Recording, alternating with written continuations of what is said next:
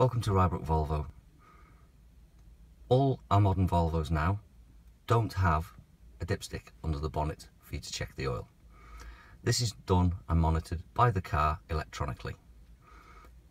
If you would like to view it for yourself, all you need to do is pop the key into the ignition, press the start button once for a second to put the accessories on, hold your finger on it for another few seconds until all of the ignition comes on.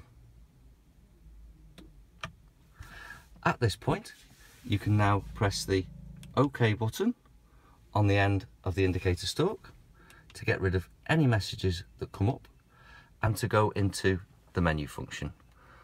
If you then rotate the knurled wheel on the indicator stalk, it will give the option to check the oil level, and if you then press the OK button on the end, you will see the oil level come up there for you. This is only available when the engine is not running, so as soon as the car is started, this function is greyed out. Hope this has been useful information.